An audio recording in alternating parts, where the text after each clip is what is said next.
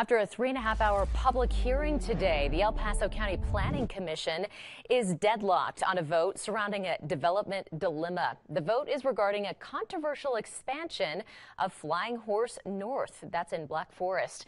KRDO News Channel 13 Scott Harrison is live at the Regional Development Office in Colorado Springs, where the hearing just wrapped up. Scott.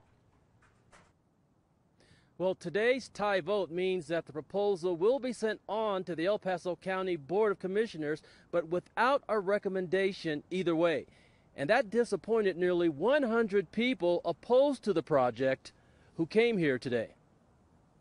On Thursday, for the first time, we heard from part of the team proposing a 10-fold increase in homes at Flying Horse North in Black Forest. The developer's consultant disputes concerns that the plan doesn't follow El Paso County's master plan and doesn't comply with the area's existing uses. We meet a lot of those. Are there some we don't meet? Absolutely. Those have been pointed out today. But we meet the intent of that master plan, and we meet many of those items. We also saw the first conceptual drawing of the proposed 275-room luxury hotel that's part of the development. But planning commissioners were evenly split on whether to approve or reject the plan. I don't see this as compatible with the master plan as far as its large lot residential, its area of limited change. I just don't agree with that. There's enough reason to support, especially at this level, a sketch plan that pursues this kind of development.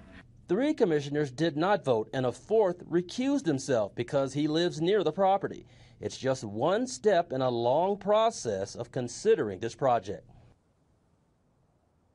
So on November 15th, it'll be the County Board of Commissioners' turn to look at this project. And if they reject it, we're told that the developer cannot resubmit it for at least another 6 months, which means there likely will be changes in the plan if it is presented again. We are live in Colorado Springs. Scott Harrison, KRDO News Channel 13. We'll continue following it. Scott, thanks.